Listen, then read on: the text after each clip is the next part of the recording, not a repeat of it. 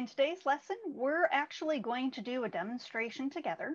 We're going to look at another GeoGebra sketch, which is going to let us test out the idea of, well, what sides can we actually use to make a triangle?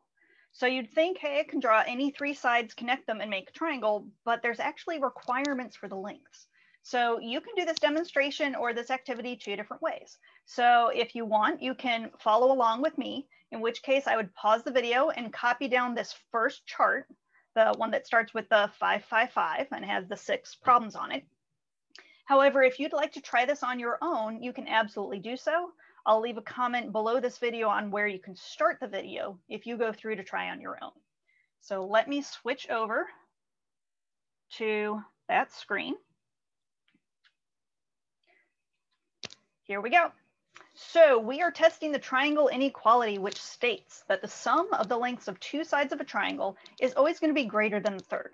So the question is, can the following sides that we have on there actually create a triangle? So in this demonstration, I actually have 3 segments, and I can pull these segments around, twist them and move them however I need to. And I've got these 3 kind of slider bars down below. And if I slide them, it'll change my length. But I could also go wild and crazy and just type it in. And I could type in the length if it's not getting me the exact number. So let's test out these combinations. So the first one is 5, 5, and 5, the one we start with on the demo. So we need to try to put together our 3 sides and see, can we connect them to make a triangle? So we're going to, we can actually, if you use kind of the grid lines, that'll kind of let them kind of snap to grid and let you line them up a little easier. And so I'm going to have to twist this around a little bit, but I'm pretty sure I can make, there we go. It's not quite perfect, but pretty darn close. I can definitely make a triangle out of lengths 5, 5, and 5. Actually makes an equilateral triangle. So I kind of knew that one was going to work. So next one to test out is 3, 5, and 8. And again, on your paper, you're just going to write in that block for the moment. I would write it down at the bottom right that yes, these lengths make a triangle. So let's try our next one. So we need 3, 5, and 8. So we're going to change the first one to a 3. And we're going to change side C. Let's change that to the 8. And then we're just going to pull these around and see if we can make that triangle. And again, it should work. So I'm going to pull this 3 up so it hits the top of the 5. And then let's see, well, it's going to let me twist along this way. So let me move it this way. And again, as long as I can twist them around and get everything connected, then it's going to, wait a second. I'm running into a problem. I'm not quite lining up. I need to have these perfectly overlapped. It's still not quite there. To get them lined up perfectly, I gotta have them pretty much as a straight line. So that tells me, yeah, this one really doesn't work. If I'm gonna get the points actually lined up, I don't have any more space in between them. So 3, 5, and 8 doesn't work. Okay, let's try the next one. So 3, 7, and 9. So let's change the second one to a 7. And the third one to a 9. Alrighty. So let's see if this one works. So here's our long side 9. Here's our short side 3. I think yeah, this one's going to work. We definitely have enough space that we can line our points up so they perfectly overlap. Again, a little kind of finagling needed, but we've got lots of space in between. So 3, 7, and 9 definitely works. Okay, next one, 10, 3, and 6. So let's leave the 3 where it is. So we're going to change this guy. Let's change him to the 6, and we'll change the 9 to the 10. And again, I don't think we're going to have any problems with this. Let's see. So 3. Yeah, is this one going to work? Even if I straighten it perfectly, yeah, it doesn't work. Even if I try to get it to go in the other direction, nope, they're not going to connect. So 10, 3, and 6 doesn't work. How about 4, 5, and 6? Okay. So let's change this to 4. B will change to 5. C will change to 6. And again, I could use the slider bars, but this means I've got it that much more exact. Because again, when I was doing the slider bars, you'll notice it's very, very accurate. Very, very small steps. And I might not even be able to get that very easily with my mouse. Okay, let's see here. So this is the 5, there's the 4. So let's see if I can twist the 4 around. Hey, this one is gonna work. Again, takes a little finagling, but I can line them up. And my 5 is a little bit off, but that one will work. I can't quite get that with the overlapping points, but I know it makes a triangle. So 4, 5, 6 works. So then last one to check is 4, 5, and 9. So let's just change our measure for angles for side C. And that one should be 9. Okay. So what do you think? Let's see, there's 4. Let's move the 4 up to that guy. Gonna have the same problem on this one. To get them perfectly overlapped, I've got to have a really straight line. There's no space in there. There's no actual triangle. So 4, 5, and 9 doesn't work. Okay, so let's think about our results.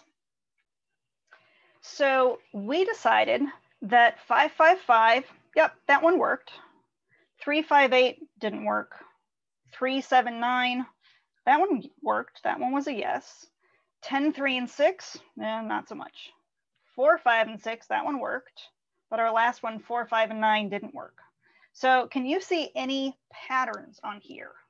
And you've got a hint below this chart, add the 2 smallest sides together on the combinations that didn't work. So let's try this. So the first one that didn't work, 3 and 5. Well, if I do 3 plus 5, that equals 8. Well, let's compare that to something that did work. Let's see, 2 smallest sides, we have 5 plus 5. Well, compare that to just a 5. Well, 5 plus 5, that's 10. 10 is bigger than 5. And 3, 7, and 9. Well, if I had 2 smallest sides, 3 and 7, so 3 plus 7, compare that to 9. Well, wait a second, 3 plus 7 is 10. That's bigger than 9. 3 plus 5 is 8. That's equal to 8. It wasn't bigger. So triangle inequality, it states 2 sides have to add up to be bigger than the third to make a triangle. There's our proof. And we can actually check that on the other 2 no's as well. So again, always use the 2 smallest sides. If this test is going to fall apart, it's always going to fall apart with the 2 smallest values. So 3 plus 6, compare that to 10. Well, that's just 9. It's less than 10. That one didn't work. Bummer. Let's see, 4, 5, and 9. Again, 4 plus 5, compare that to 9, because those were my 2 small sides. And it's actually equal, and it didn't work. When you add your 2 smallest sides, it has to be greater than the third. So go ahead, pause the video, and try out this next set without using that demonstration. Alrighty, so if we're just using the rule, add the 2 smallest sides, you should have found number 1 works. 3 plus 4 is 7, greater than 6. Number 2 doesn't work. 6 plus 9 equals 15, it's not bigger. 8, 8, 8, perfect equilateral triangle, that one works. 2, 4, and 5, yep. 2 plus 4 is 6, bigger than 5. 3, 4, and 5, absolutely works. 3 plus 4 is 7, bigger than 5. And then 4, 8, and 16, 4 plus 8 is only 12, that one's not gonna work. So the last piece of this idea, kind of another corollary, kind of an add-on, is, well, what if they only give you 2 sides? Is there a way for you to figure out how big that third side could be? And so there's a task that 2 students did at one point. John and Paul both drew a triangle. They were told to draw a triangle EFG, where FG had side lengths of 13 and EF had side length 5. And so the question is, who actually created a valid triangle? So if we use our trick, let's see here. So again, take your 2 smallest sides. Well, for John's triangle, that was 5 and 10. So 5 plus 10, that's going to give me a 15, which is definitely bigger than 13. So John's works, because 5 plus 10 is bigger than 13. Why did Paul's not work? Well, again, if we take our two smallest sides, 5 and 8, problem is 5 plus 8, well, that just gives me equal exactly 13. Yeah, that one's not going to work. We have to be bigger than. It can't be equal. It can't be smaller. So then the next question is, well, what are the possible lengths of side GE? Well, there's two ways for us to actually think of this. So I'm going to go ahead and call GE just X. And if we use that rule, that the two smallest sides have to add up to be greater than the third. So if I'm given my three sides, 13, 5, and the one we don't know, X. So let's test the different combinations. Well, what if 5 and X are the small sides? So 5 plus X has to be greater than 13. So to solve that out, just like an equation, we would subtract 5 from both sides. So X has to be bigger than 8. Okay. Well, let's see here. What if 13 and X were the smallest sides? Well, that's not going to work because already there's another side 5 that's smaller. So we don't even have to consider that arrangement. But what if 13 and 5 were the smallest sides? So let's check that. So 13 plus 5 would have to be greater than X. So actually, let me move that over. There we go. Okay, so 13 plus 5, well, that's 18, greater than X. But if I flip that around, we usually keep with inequalities, we like to keep the X on the left. Just make sure the inequality is pointing towards the same thing. So X is less than 18. So if I put those together, my X is actually sandwiched in between an 8 and an 18. So anything between those two numbers, but not equal to them, is going to be the possible range for that third side. So what did we do?